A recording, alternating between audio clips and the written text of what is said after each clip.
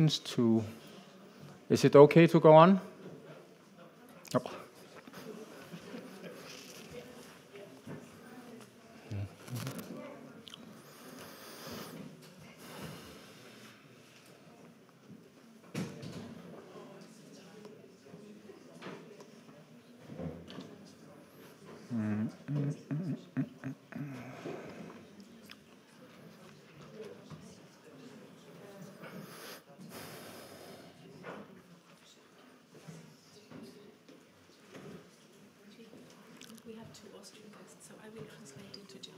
You will? Okay. Some new information. Pernilla, she's going to translate to German. So, yes. There is a God. Yes. We need the green light from the technician. Can I start? All right, welcome to this evening's lecture, which I've called Life as a Practice of Love, or Life as a Training in Love. And if you look over the world today, it can be difficult to see that life should be a practice of love. On the contrary, there seems to be an opposite practice or training, practice to get ready for battle. And there is a very warlike mentality at the moment on the planet. And a growing sense of not settle for anything. And people are getting really good at scolding each other on social media, as we all know. And when humanistic modern people look through or over society today, and on the background of world history, they very quickly conclude that there has always been war and strife, that there has always been a struggle for existence and the benefits of existence. That in reality nothing noticeable has happened with the development of humanity, at least in the moral area, despite colossal technical progress, as we can see around the world.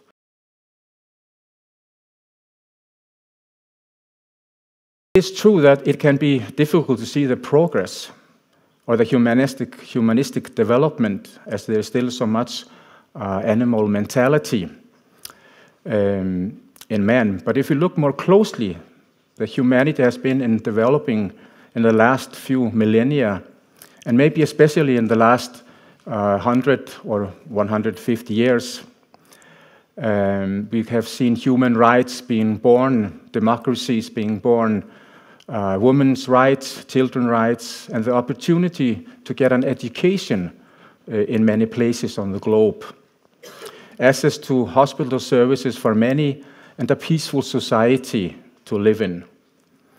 And of course, there are many places and many societies on which are pure war zones and whose inhabitants are tormented and tortured and live under slave-like conditions. But that does not really change the fact that we have seen a broad humane movement across the globe, which promotes more and more democracy and humanity for more and more people. And there are completely, one could say, new ideals for human life behind this development.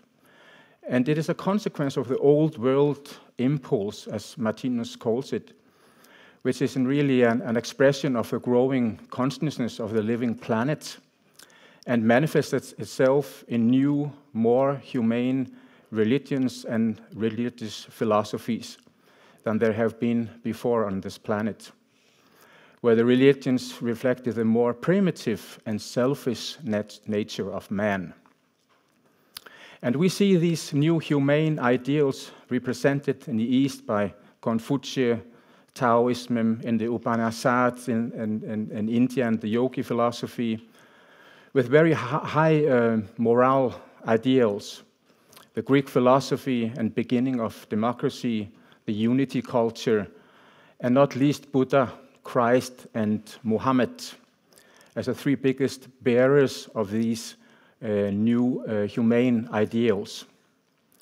Here, the ideal of charity and empathy for all living beings is manifested in the different ways and degrees in the different religions and cultures.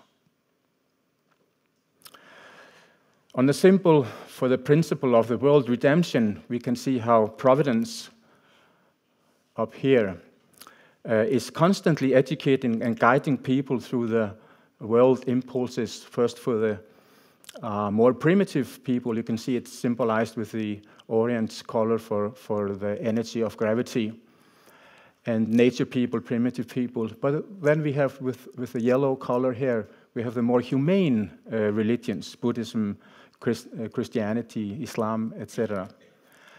And when we have gone through these religious stages, we often become atheists or materialists, and then in the end we have the spiritual science, symbolized with the white light here.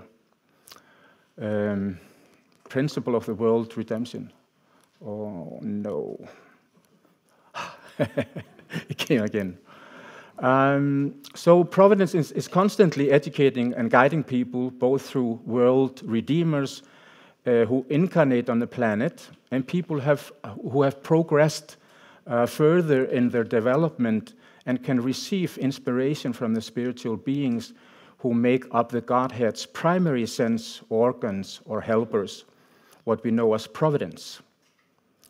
We can thus see world impulses that have stimulated natural people and their survival in a harsh and primitive world, as I mentioned there. Before life can begin to train one's or practice one's ability to love other beings, life must first train the opposite ability. And that's the contrast to the ability to love and the ability to survive in a very primitive world, which is completely characterized by the killing principle. An ability to take care of oneself and one's loved ones.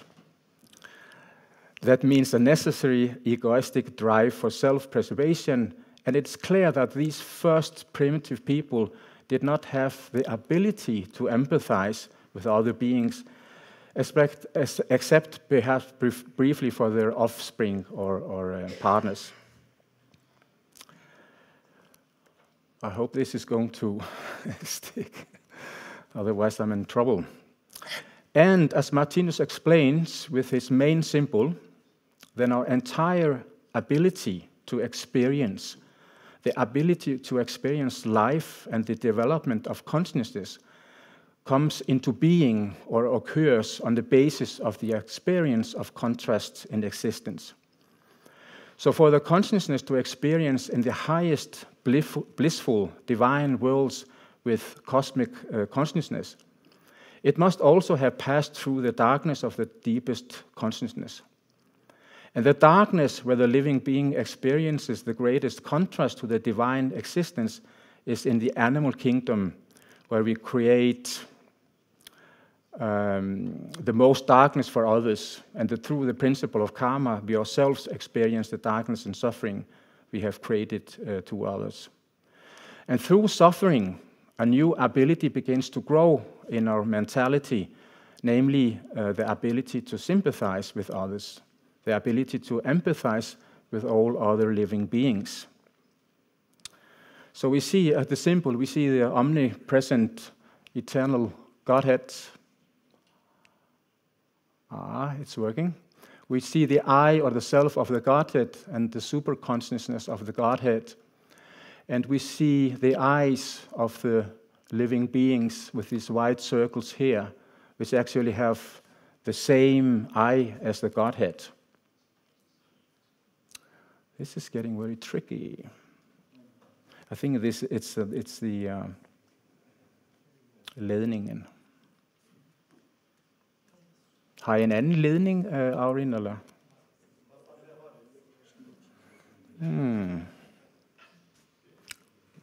Oh. I'm not going to touch this for the rest of the evening, I think. So, but we can see, I mentioned the Godhead, and we have the same eye as the Godhead, but here we see the sons of God. Here it is. It's a very tricky pointing pin here.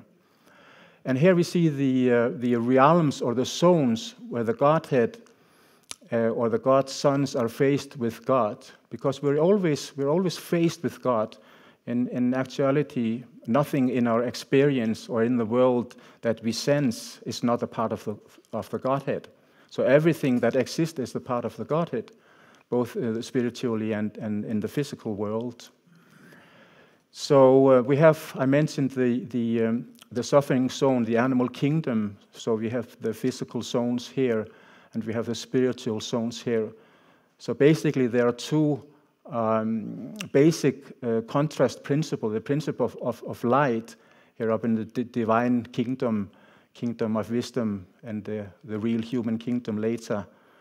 And we have the physical worlds, the contrast of the darkness, mostly here in the animal kingdom, where we culminate in darkness and suffering and creating karma.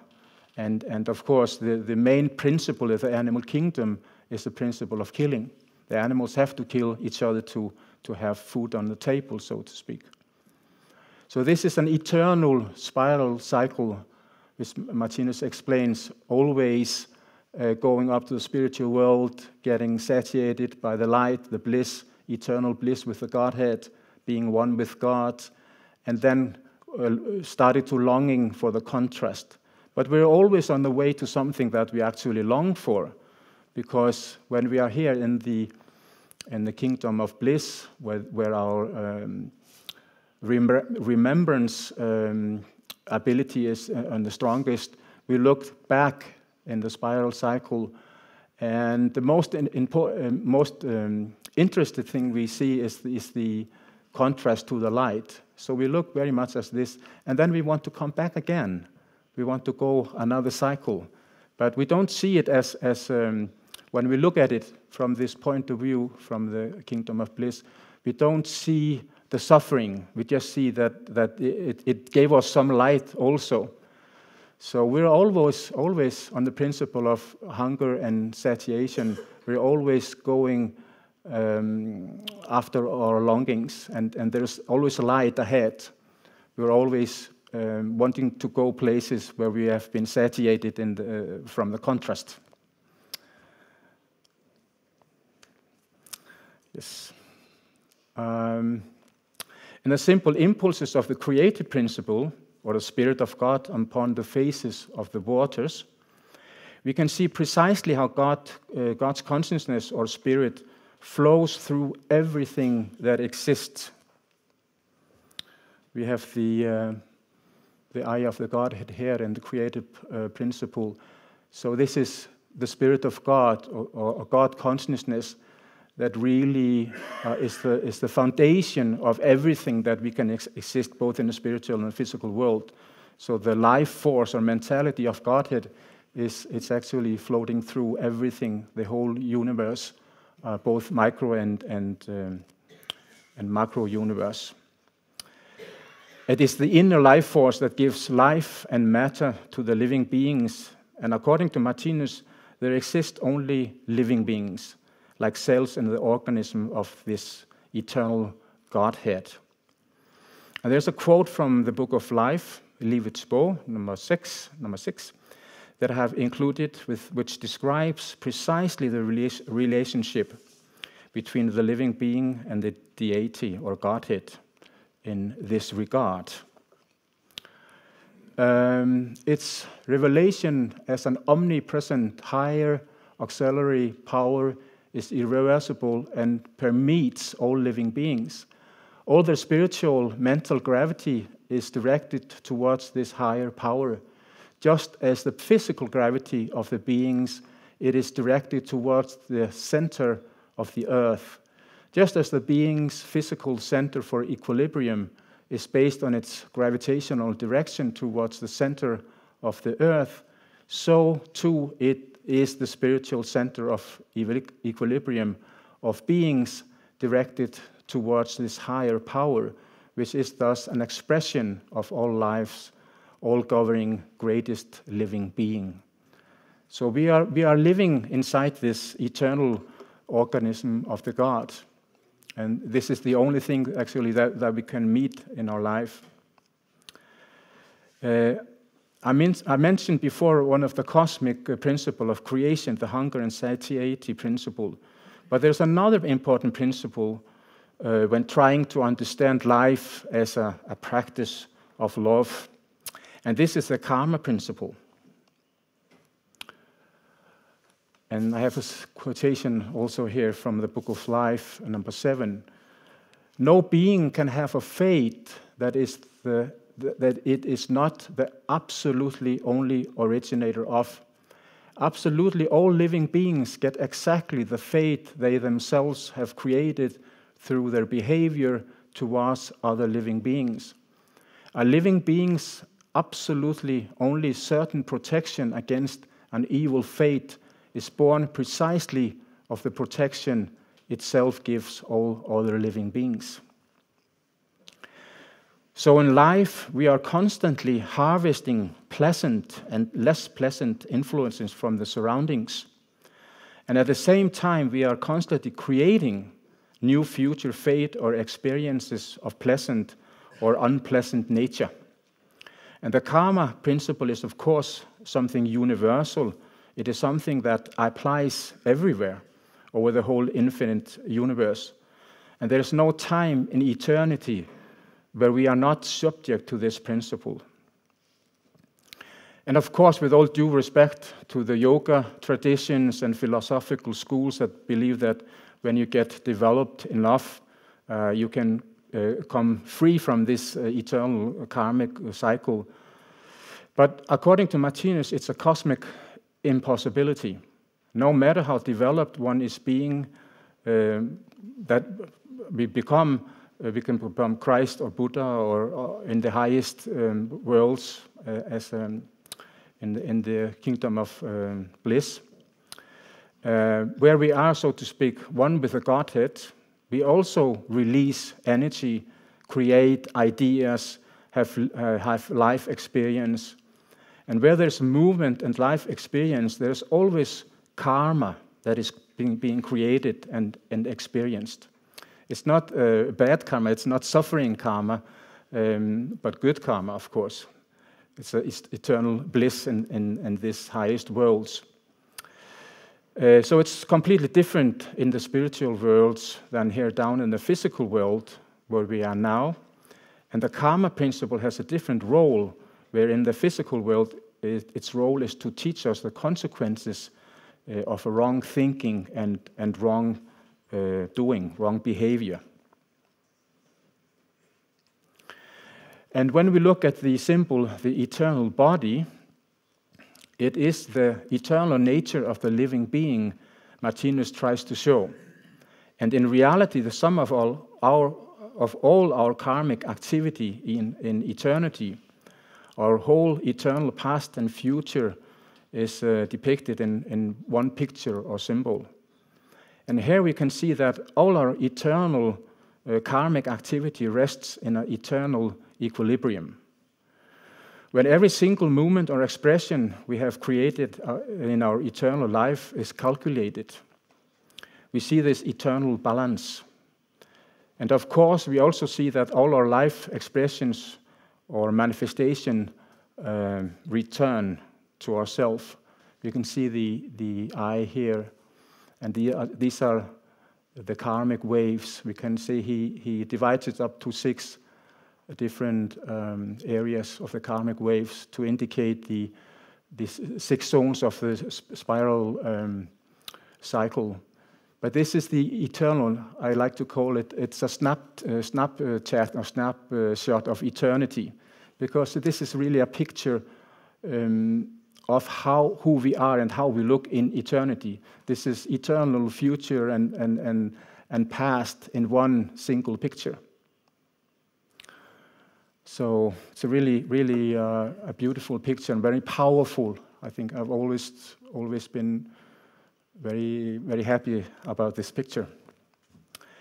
And we see the self or the I. I've done that, yes.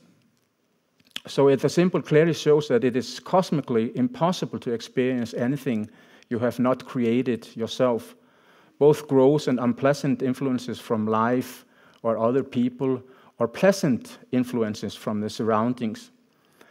And it can be physical things you are affected by, but also the moods and feelings that we experience or are exposed to in life. So life has a built-in method both to train us in the dark life expressions, where you can become geniuses in manifesting the darkness towards other living beings.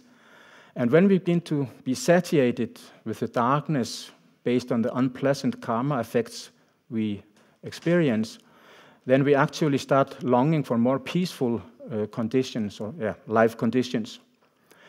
But this process takes a long time before we really start to understand that if we are to experience peace and empathy from other people, then we also must manifest these qualities towards others. So we have to do the work. We have to do the work on ourselves.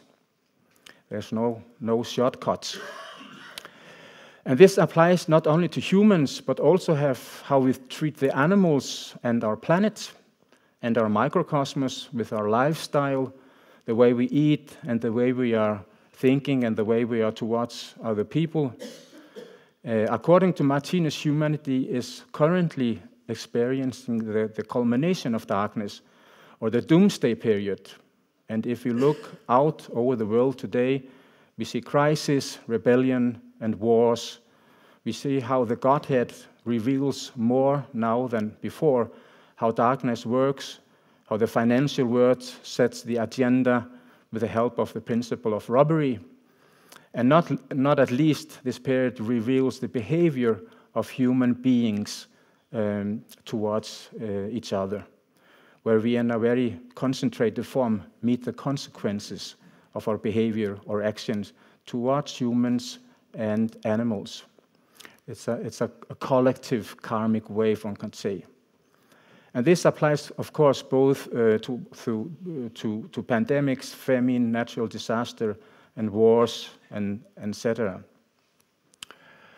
And Martinus describes this period as an epoch of the day of judgment, a mental cleansing bath. It will cost mankind an ocean of lifeblood and tears to get into harmony with the laws of life. The road to the new earth and heaven goes only through regretting one's sin in relation to one's neighbor. The mission of the day of judgment is to remind people of their forgotten love for their neighbor. So this is the mission of this culmination of darkness, or doomsday, or Ragnarök as we know it in Scandinavia. But if you're a humane person, you have nothing to be afraid in this period, Martinus stresses. But Martinus advises us all to work with the unfinished parts of our mentality and become more aware of the parts in us that contribute to the conflict between people. Intolerance towards people who think differently, anger, revenge, jealousy, etc. And practice being like a mental son for each other, with empathy and understanding for each other's differences.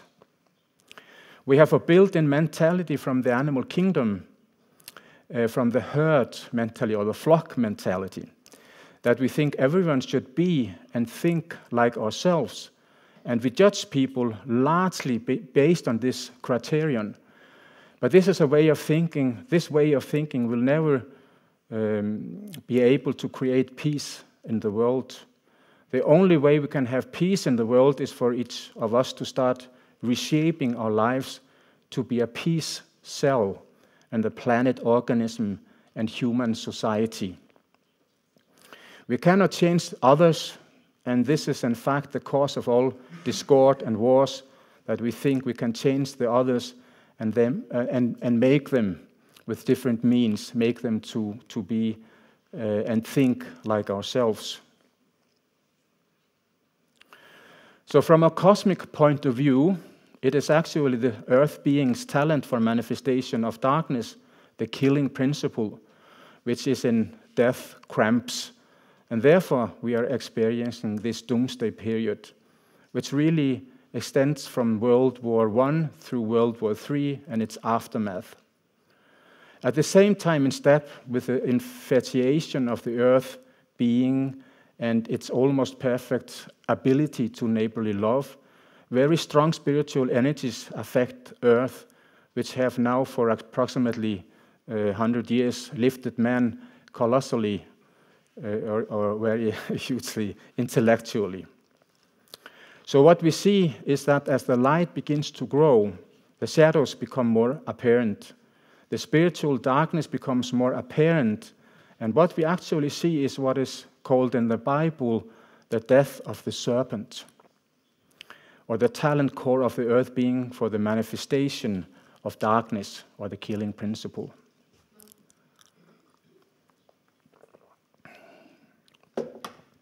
With Martinus' own words, the terrestrial community of mankind constitutes of a cosmic reality which is in the course of development. In this process, it represents a state expressing a state of transition from animal kingdom to humane kingdom. This state will therefore take the form of a fight between the dominating energies of these two kingdoms, which again may be expressed respectively as selfishness and unselfishness. These two energies or concepts, selfishness and unselfishness, that's very, very important to get a hold on or grasp about. So in reality, we are in the middle of the downfall of an old world culture, where we are in the process of evolving from the last remnants of the animal kingdom, with its mentality where the strong wins over the bullies, and the strong bullies the weak, and all the traditions of the animal kingdom, where man is partly subject to the conditions of life of the animal kingdom, and partly subject to the new humane conditions of life, with the humane ideals as the new bearer of culture. And no one should be surprised that it is not easy to stop instinctive habits and traditions that have characterized our behavior and culture for thousands of incarnations. So there's really a huge struggle between the animal in our consciousness, or the animal mentality, and the new human tendencies, a struggle between selfishness and selflessness in reality, as Martinus points out.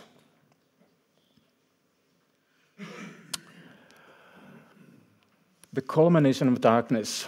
We are now experiencing the culmination of materialism and technical know-how, but neither this growing intelligence, the science born from this, nor the religions, the Western sin complex that Jesus has died for our sins, and the practice of the East meditation could bring happiness to people or peaceful living conditions. Why? Why haven't the religions been able to help us more? And the science, we have all the science to make a beautiful world and beautiful societies. That is because, in great extent, as I see it, that mankind has still so much animal mentality in him. And in order to develop our ability to empathize with all living beings, we need to face the consequences of our actions. And we see that in this period of darkness, humanity is now experiencing large collective karmic waves which will ultimately lift humanity's consciousness, vibration, and humane ability tremendously in our time and in the future. Many spiritual people think that it is sufficient to sit down and meditate. But according to Martinus, we cannot become more loving by practicing yoga or developing our morals. But we can, of course, get in touch with deeper sides of ourselves and come to some clarity over who we are and what we are struggling with. We can gain more understanding over the life experiences we already have. and of course develop and deepen our relationship with the divine if our prayer or meditation takes place in a loving spirit and observes the cosmic laws of prayer and meditation. And that the purpose is not that we should have some huge spiritual experiences that we may not be ready for yet, or that we long to be spiritual authorities and for people to look up to us. Of course, you can have some powerful spiritual experiences if you sit down for years and meditate for hours every day. But as I said, these experiences often come much too soon, and people can get a huge psychological problems if they have to, these experiences are too powerful. Then it's much better and safer to work on one's morals. Then the cosmic intuitive sensory abilities will open or become effective completely by themselves when we are ready for it. And morality is precisely what the old religions gave us, a new moral ideals which have functioned as a kind of mental crutch for our humane development. Many modern people believe that religions have only brought them, or have only brought death and wars and misery. But nothing could be further from the truth, actually. They have formed the foundation for the modern, growing humane culture. So morality is absolutely necessary as a countermeasure against our toxic thought climates, and has been a great tool for the providence to help mankind to lift itself from a very primitive state of culture. And Martinus writes here in the Book of Life, number 2, these countermeasures are all, without exception, practiced under the ordinary concept of morality. Morality is thus the beginning guideline in controlling thought climates in the same way as science is the beginning guideline in controlling physical climates. So in principle, morality is the same with regard to the creation of thought as science is with regard to physical creation. So in reality, Martinus's spiritual science is a science of neighborly love, of course, but it's also a science of morality to help us understand what is good morality and what is not, and where we are coming from as beings. So back to the old world impulse. Based on the above, one would think that life's love or empathy training or practice take place completely automatically through the principle of karma. And that is in a way true. According to Martinus, you cannot consciously train your ability to love, your ability to empathize with other living beings. But he states, when we have enough suffering experiences, there comes a point in our development when we get satiated with the darkness and we begin to long for peace in the world and a secure existence. Then one actually becomes receptive to more humane ideals. And it begins for most people with the old world impulse, and through the old world impulse that the earth being itself lays the foundation for the humane religious ideologies. And that humane world redeemers can incarnate with much more humane religious ideals than has been the case before. And although religions at the time are more suggestive in the way they affect people, they become more emotionally inspired by these ideals and believe in the religious authorities. And they don't have so many questions about life and the deepest nature of life. There are, of course, exceptions, as you see for example, in ancient Greece and other places where people start to wonder, start to philosophize about life's highest questions and and the nature of the world. But these are culture or people who have progressed a little further in their development, people which before have passed through the old religious states. So the general concept about the old world impulse is that people are animated emotionally by these new ideals. And then people start more or less consciously to live up to these ideals. They try to really live up to these ideals as in the best way they can. Try to behave better towards their fellow man, try to live up to an ideal of helping the weak in society in various ways.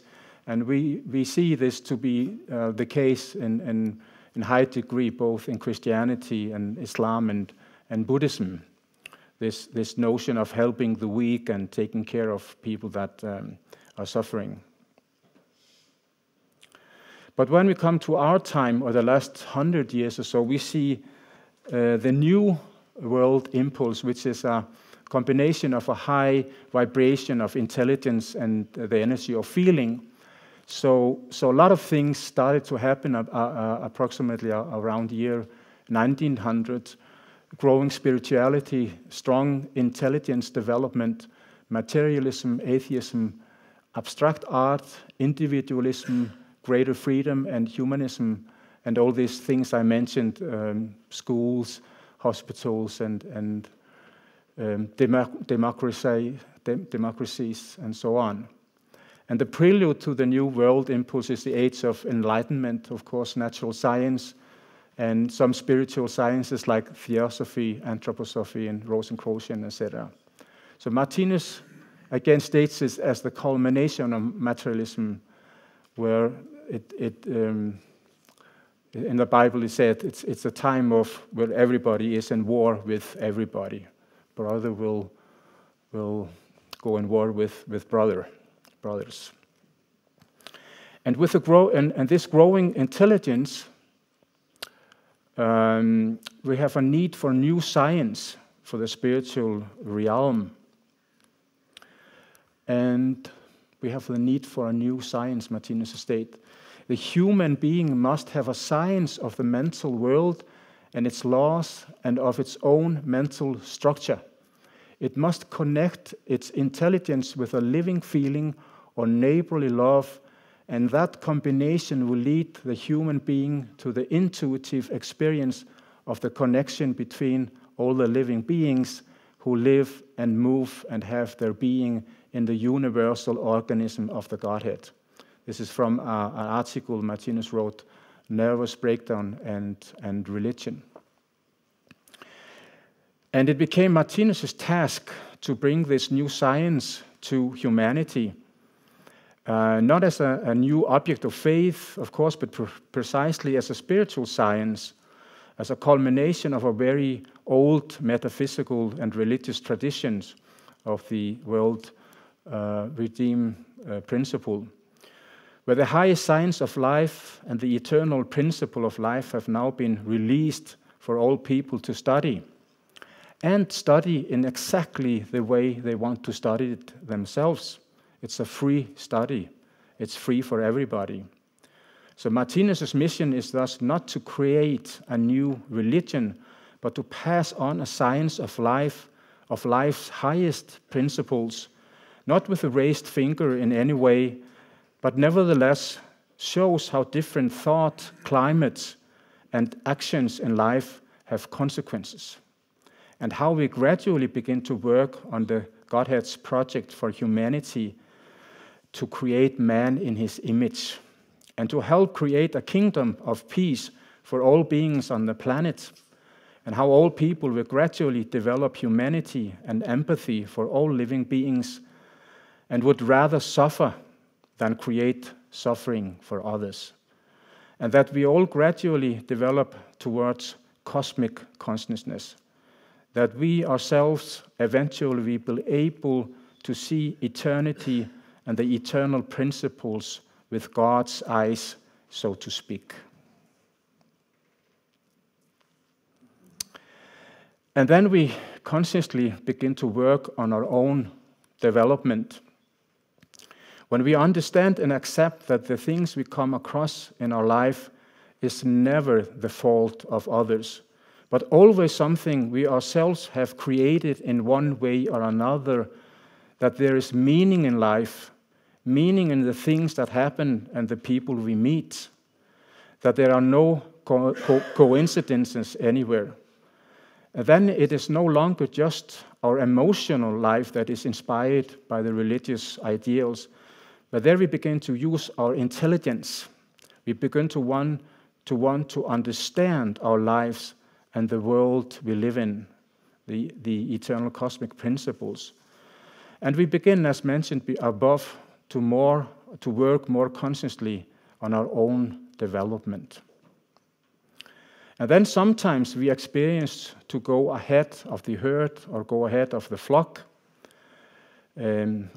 mentality. We become vegetarians, we stop drinking alcohol and participate in the traditional culture activities which actually belong more to the animal kingdom in many cases than to the future human kingdom. We stop criticizing and slandering other people, and then we can experience loneliness for periods and experience that we do not fit in and not understand or be understood by our fellow human beings. But gradually, more and more people become interested in understanding the deepest premises of life and living their lives in harmony with the cosmic laws. And life on earth becomes more and more peaceful and becomes a pure paradise in the end for everybody. And Martinus says here, so from Cosmos, no human beings can be completely free as long as they are not in contact with the forces of nature and the universe. On the contrary, they are often in direct discord with these forces, which causes them to experience sad fates, illness, and sufferings. In order to be free, people must first and foremost know what ties bind them. And what ties are there that bind mankind? Well, it is our own unfinished mental remains of the mentality of the animal kingdom. And since everything we experience in life is in fact a reflection of our own inner mentality, since we cannot experience anything that we haven't created ourselves in the past and which returns through the principle of karma, then we begin to understand that the others are not our enemies, even if they sometimes have the task of bringing unpleasant experiences or moods that we do not like. And we begin to understand that life is a personal teaching situation between the individual and the Godhead, or the living universe. And we also begin to understand that to find meaning in life, to have a happy life, we must learn to follow the laws of life and stop going against the laws of life. From one more quotation here. The more the individual terrestrial human beings are animated by the spiritual wavelength that is the practical expressions of neighborly love, the more their consciousness is united with the light beings that are spiritual talent kernels in the growing main talents for Christ consciousness or cosmic consciousness in the mentality of the earth.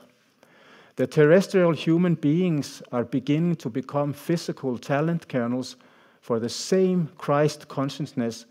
It is the second coming of Christ on earth. Yeah. And so the meaning of the life is to be an artist in life, the art of life. The meaning of life in the present stage of development is that we will all evolve to become some kind of artists of life. We must become geniuses in living life in the best way. We must become moral geniuses. And what does that mean? Well, as our human development progresses, our capacity for compassion grows, and our highest desire in life becomes to be a benefit and a joy to other beings. The meaning of life is thus that we must experience life and enjoy it, enjoy all the fantastic gifts that our planet gives us, enjoy each other's company, create beautiful works of art for each other. There is actually only one rule in this blissful happiness. And it's a rule that we eventually come to carry in our hearts.